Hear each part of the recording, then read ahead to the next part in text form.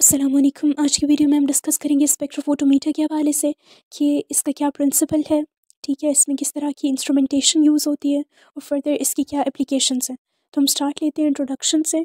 Spectrophotometer एक ऐसी device है जो कि सैंपल की एब्जॉर्बेंस ऑफ लाइट को मेजर करती है, ठीक है, कि गिवन सैंपल कितनी अमाउंट ऑफ लाइट को एब्जॉर्ब करने की एबिलिटी रखता है। और ये किस बात पे डिपेंड करता है कि उस सैंपल में या उस सोल्यूशन में, सैंपल सोल्यूशन में मौजूद सोल्यूट्स की कंसनट्रेशन क्या है, ठीक है।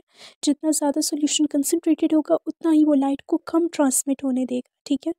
तो इस तरह से हमारे पास हम क्या कहते हैं कि क्यूबिट्स वो स्मॉल वेसल्स होती हैं या वायल्स होती हैं जिसमें सैंपल को रखा जाता है स्पेक्ट्रोफोटोमीटर के अंदर। तो उसमें हम बेसिकली अपने सैंपल को डाल देते हैं इस बात को मेजर करने के लिए कि उसमें से कितनी अमाउंट ऑफ लाइट जो है वो एब्जॉर्ब होती है।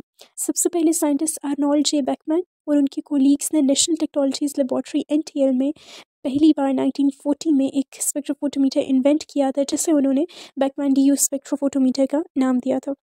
नेक्स्ट हम प्रिंसिपल ऑफ स्पेक्ट्रोफोटोमीटर को देख लेते हैं।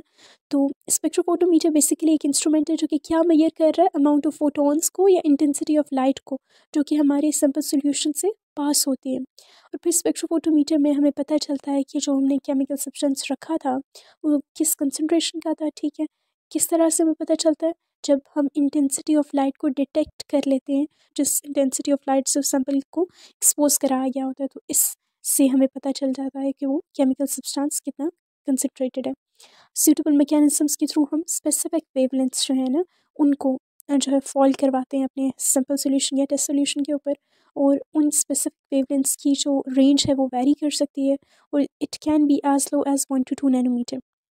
इसके अलावा हम types of spectrometer on the basis of the range of wavelength जो है वो दो टाइप्स में उसे क्लासिफाई करते हैं। सबसे पहले हमारे पास आ जाता है यूवी विजिबल स्पेक्ट्रोफोटोमीटर और सेकंड आ जाता है आईआर स्पेक्ट्रोफोटोमीटर।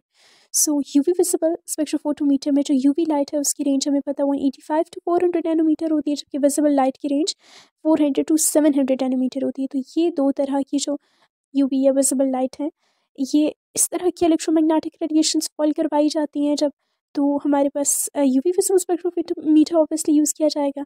और जब हमने अपने सैंपल में आईआर रेडिएशंस फॉल करवानी हो यानी इंफ्रारेड रेंज की रेडिएशंस, तो हमारे पास जो है आईआर स्पेक्ट्रोफोटोमीटर यूज़ किया जाएगा। तो हमारे पास बेसिकली लाइट सोर्स की वेवलेंथ की बेस पे हमने ये दो क्लासिफिकेशन की है स्पेक्ट्रोफोटोमीटर की। नेक्स्ट हमारे पास मैकेनिज्म ऑफ दिस टेक्निक आ जाता है, यानी स्पेक्ट्रोफोटोमीटर में होता क्या है कि स्पेक्ट्रोफोटोमीटर बेसिकली कंसिस्ट करता है दो मेजर कंपोनेंट्स पे। Number 1 is spectrometer and number 2 is photometer, as the name indicates spectrophotometer. सो दो तरह के मीटर्स इसमें इन्वॉल्व हैं। जो स्पेक्ट्रोमीटर है वो क्या करता है, लाइट को प्रोड्यूस करता है, डिस्पर्स करता है और मेजर करता है, जबकि फोटोमीटर क्या करता है, फोटो इलेक्ट्रिक डिटेक्टर की हेल्प से इंटेंसिटी ऑफ लाइट को क्या करता है, मेजर करता है। नेक्स्ट हम फर्दर देख लेते हैं स्पेक्ट्रोमीटर और फोटोमीटर का रोल, कि जब हमारे पास लाइट प्रोड्यूस होती है रेडिएंट एनर्जी सोर्स से, तो फर्दर हमारे सैंपल पे डिसाइड रेंज ऑफ वेवलेंथ की लाइट जो है वो गिराई जाती है, ठीक है। अब रेडिएंट सोर्स से लाइट जो है मोनोक्रोमेटर पे फॉल होने से पहले बीच में लेंस से पास होती है, ठीक है। स्ट्रेट बीम जो है वो लेंस से जब पास होती है तो वो उसे जो है फर्दर ट्रांसफ़र करती है टुवर्ड्स मोनोक्रोमेटर। मोनोक्रोमेटर में हम प्रिज्म या ग्रेटिंग कुछ भी यूज़ कर सकते हैं दोनों में से। और इसका पर्पस क्या होता है कि ये उस लाइट सोर्स को स्प्लिट करती है उसकी वेवलेंथ्स में, ठीक है, कंपोनेंट वेवलेंथ्स में स्प्लिट करती है, जिससे एक स्पेक्ट्रम बनता है। और हमारे पास जो है वो स्लिट की मदद से फिर डिज़ायर्ड वेवलेंथ जो है वो अप्रोच करती है हमारे सैंपल को। फोटोमीटर क्या करता है कि जब डिज़ायर्ड रेंज ऑफ वेवलेंथ पास करती है हमारी क्यूबिट में मौजूद सैंपल सोल्यूशन को, तो वो डिटेक्ट कर लेती है कि हमारे सैंपल ने कितने अमाउंट ऑफ फोटॉन्स जो हैं उनको एब्जॉर्ब किया। जो जो ही ये एब्जॉर्बेंस डिटेक्ट होती है तो ये इस डिटेक्शन के सिग्नल्स जाते हैं गैल्वेनोमीटर या डिजिटल डिस्प्ले स्क्रीन के ऊपर, जो कि ग्राफ वगैरह की सूरत में हमें शो कर देते हैं एब्जॉर्बेंस ऑफ लाइट को। नेक्स्ट हमारे पास हम ट्रांसमिटेंस और एब्जॉर्बेंस को ही डिस्कस कर लेते हैं। तो जब हमारे पास इंटेंसिटी ऑफ लाइट पता चल जाती है क्यूबिट में से जब लाइट पास होती है, ठीक है, और हमारे फोटोमीटर डिटेक्ट कर लेता है इंटेंसिटी ऑफ लाइट को, तो हम उस इंटेंसिटी ऑफ लाइट को रिलेट कर सकते हैं ट्रांसमिटेंस के साथ, ठीक है। अब ट्रांसमिटेंस को हम कैसे डिफाइन करते हैं, that it is the fraction of light that passes through the sample, ठीक है। वो लाइट जो सैंपल से पास हो जाती है उसे हम ट्रांसमिटेंस कहते हैं। ट्रांसमिटेंस रेशो है आई टी और आई नॉट का। आई टी क्या होता है, light intensity after the beam of the light passes, यानी जब क्यूबिट में से लाइट पास करती है ऑपोजिट साइड पे निकल जाती है तो वो आई टी कहलाते हैं, यानी लाइट उसमें से ट्रांसमिट हो गई है। और आई नॉट वो लाइट इंटेंसिटी होती है जो कि क्यूबिट पे फॉल करवाई जाती है, ठीक है, before it passes the sample. So I not और आई टी इन दोनों की जो रेशो है वो बेसिकली ट्रांसमिटेंस कहलाती है। नेक्स्ट हमारे पास एब्जॉर्बेंस आ जाता है। तो जब हमारे पास ट्रांसमिटेंस हमें मालूम हो जाती है तो हम उसे एब्जॉर्बेंस के साथ रिलेट कर लेते हैं या एब्जॉर्प्शन के साथ रिलेट कर लेते हैं। तो इसमें हमारे पास एब्जॉर्बेंस को हम ऐसे डिफाइन करते हैं कि अमाउंट ऑफ फोटोन जो कि एब्जॉर्ब होते हैं बाय द सैम्पल सोल्यूशन। और with the amount of absorbance known from above equation, जब हमारे पास एक बार एब्जॉर्बेंस जो है वो नेगेटिव लिख रहा था, हम ऑफ ट्रांसमिटेंस होती है और आगे हमने जस्ट ट्रांसमिटेंस की वैल्यू पुट की है। तो इसकी रिलेशन है हमारे पास एब्जॉर्बेंस और ट्रांसमिटेंस का। अब फर्दर हम एब्जॉर्बेंस के ज़रिए से क्या मालूम कर सकते हैं, concentration of the sample.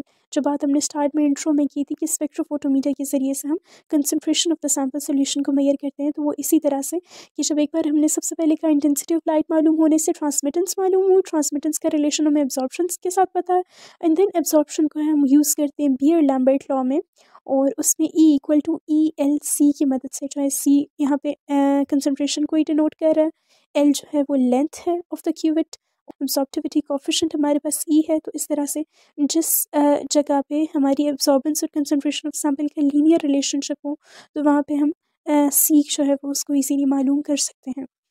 Next हमारे पास इंस्ट्रूमेंटेशन ऑफ स्पेक्ट्रोफोटोमीटर आता है। तो इसमें हम मेजर कंपोनेंट्स जो हर तरह के फोटोमीटर में मौजूद होते हैं उन्हें हम डिस्कस करेंगे। तो सबसे पहले इसेंशियल कंपोनेंट ऑफ स्पेक्ट्रोफोटोमीटर में क्या आ जाते हैं, रेडिएंट एनर्जी सोर्स। ठीक है, रेडिएंट एनर्जी सोर्स के लिए हम ऐसा मटेरियल यूज़ करते हैं जिसमें हाई एनर्जी स्टेट में इलेक्ट्रॉन्स मूव करते हों, ठीक है, हाई वोल्टेज प्रोवाइड करने की वजह से। और इस तरह का मटेरियल जो कि इलेक्ट्रिकल हीटिंग की एबिलिटी रखता हो उसे हम रेडिएंट एनर्जी सोर्स के तौर पे यूज़ कर सकते हैं। देन हमारे पास मोनोक्रोमेटर आ जाता है। मोनोक्रोमेटर क्या करता है कि जो एनर्जी सोर्स से लाइट आ रही होती है उसे उसकी कंपोनेंट वेवलेंथ्स में स्प्लिट करता है, जैसे कि हमने पहले भी जिक्र किया, और यूँ बैंड्स ऑफ वेवलेंथ्स फॉर्म हो जाते हैं और इस तरह से मोनोक्रोमेटर रिजॉल्व करता है पॉलीक्रोमैटिक रेडिएशन को इनटू इट्स इंडिविजुअल वेवलेंथ्स, और हमारे पास जो है वो narrow bonds of various wavelengths form हो जाते हैं एक स्पेक्ट्रम की सूरत में। देन हमारे पास मोनोक्रोमेटर के तौर पे प्रिज्म और ग्रेटिंग दोनों यूज़ हो सकते हैं। तो प्रिज्म क्या करता है, वो यही पर्पस अचीव करता है पॉलीक्रोमैटिक लाइट को जो कि सोर्स से आ रही है उसके कॉन्स्टिट्यूएंट वेवलेंथ्स में डिवाइड करने का काम करता है, और इसके साथ साथ रिफ्लेक्ट करता है डिफरेंट वेवलेंथ्स को टू डिफरेंट एक्सटेंट। और प्रिज्म्स भी फर्दर हमारे पास दो तरह के यूज़ होते हैं अमूमन, 600 कॉर्नियल क्वार्ट्ज प्रिज्म और 300 लिट्रो प्रिज्म कॉमन नेम्स आ जाते हैं। ग्रेटिंग भी हमारे पास मोनोक्रोमेटर्स के तौर पे यूज़ हो सकती है स्पेक्ट्रोफोटोमीटर के अंदर। और जब हमारे पास यूवी विजिबल या इंफ्रारेड रेडिएशंस आ रही हों तो उस केस में हम इनका इस्तेमाल कर सकते हैं ताकि वो उन लाइट सोर्सेज को फर्दर उनके कॉन्स्टिट्यूएंट वेवलेंथ्स में कन्वर्ट कर सकें। नेक्स्ट हमारे पास क्यूबिट्स या ट्रांसपोर्ट वेसल्स का रोल आ जाता है। तो स्पेक्ट्रोफोटोमीटर के अंदर ये जो क्यूबिट्स हैं ये बेसिकली स्मॉल वायल्स हैं, जैसे कि हमने स्टार्ट में भी जिक्र किया, जो कि विजिबल और यूवी रेस वगैरह को पास होने देती हैं, और ग्लास प्लास्टिक की बनी हुई होती है, और अमूमन कहा जाता है कि क्वार्ट्स जो है उसकी भी बनी हो सकती है। देन फोटोसेंसिटिव डिटेक्टर जो है वो एक तरह का रीड आउट सिस्टम है, यानी डिटेक्टर्स जो है फोटो इलेक्ट्रिक इफेक्ट के तहत हमें क्या बताते हैं कि कितनी लाइट इंटेंसिटी हमारे सैंपल ने एब्जॉर्ब की है, और फिर ये radiation detectors further electronic signals भेजते हैं, ठीक है, और वो किसके प्रोपोर्शन होते हैं इलेक्ट्रॉनिक सिग्नल्स की, कितनी लाइट फर्दर एब्जॉर्ब या एब्जॉर्बेंस या फिर कितनी लाइट फर्दर ट्रांसमिट हुई है, ठीक है। अब ये सिग्नल्स हमारे पास क्या करते हैं, इनको हम ट्रांसलेट करते हैं, इंटरप्रेट कर लेते हैं अपनी लैंग्वेज में एम्पलीफायर्स, एमीटर्स, पोटेंशियोमीटर्स वगैरह की मदद से। नेक्स्ट हमारे पास एप्लीकेशंस ऑफ स्पेक्ट्रोफोटोमीटर आ जाता है। तो मुख्तलिफ एप्लीकेशंस है स्पेक्ट्रोफोटोमीटर की। सबसे पहले हम कहते हैं कि हम कंसंट्रेशन ऑफ सब्सटेंसेस को डिटरमिन करते हैं, ये बात हमने पहले भी मेंशन की। देन डिटेक्शन ऑफ इम्प्योरिटीज़ भी स्पेक्ट्रोफोटोमीटर की मदद से हो सकती है, ठीक है। नेक्स्ट हम कहते हैं स्ट्रक्चरल इल्यूसिडेशन ऑफ ऑर्गेनिक कंपाउंड्स, यानी स्ट्रक्चरल डिटेल्स जो है वो हमें इसकी मदद से पता चल सकती है। Then monitoring dissolve oxygen content in fresh water and marine ecosystems. तो DO यानी डिजॉल्व ऑक्सीजन जो है वो हमें वाटर सैंपल्स में पता चल सकती है इस मेथड के through. Then characterisation of proteins हम कर सकते हैं, फंक्शनल ग्रुप्स को डिटेक्ट कर सकते हैं, रेस्पिरेटरी गैस एनालिसिस कर सकते हैं हॉस्पिटल्स वगैरह में स्पेक्ट्रोफोटोमीटर की हेल्प से। देन मॉलिक्यूलर वेट डिटर्मिन करते हैं। पहले तो हमने कहा था ना कंसंट्रेशन ऑफ सब्सटेंसेस डिटर्मिन करते हैं, लेकिन अब हम कह रहे हैं कि कंपाउंड्स का मॉलिक्यूलर वेट भी डिटर्मिन किया जा सकता है। विजिबल और यूवी स्पेक्ट्रोफोटोमीटर्स में एबिलिटी होती है कि वो कंपाउंड्स को उनकी प्योर स्टेट और बायोलॉजिकल स्टेट दोनों में ना जो है वो डिटर्मिन कर सकते हैं, आइडेंटिफाई कर सकते हैं। That's it for this video. Hope you have understand all the subheadings of spectrophotometer well. Stay tuned for more informative stuff and stay blessed.